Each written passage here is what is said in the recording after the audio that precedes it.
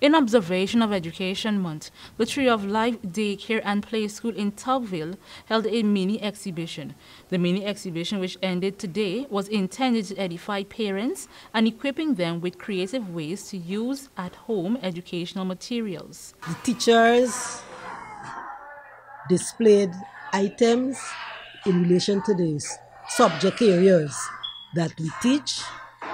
We do things mathematics, language arts, science, social studies, health and family life education, art, music, dance, Spanish, and religious education.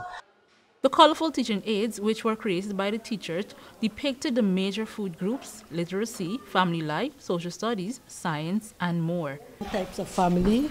We have the nuclear family, and this comprises with mother, father, and children.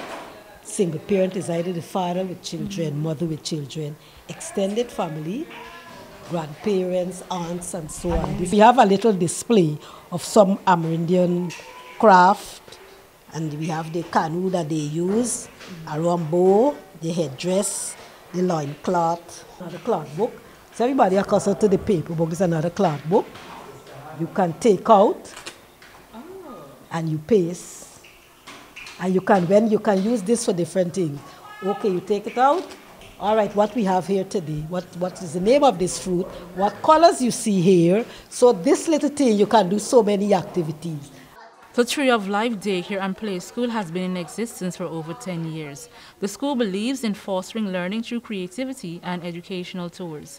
For Channel 2 Headline News, Esther Sobers.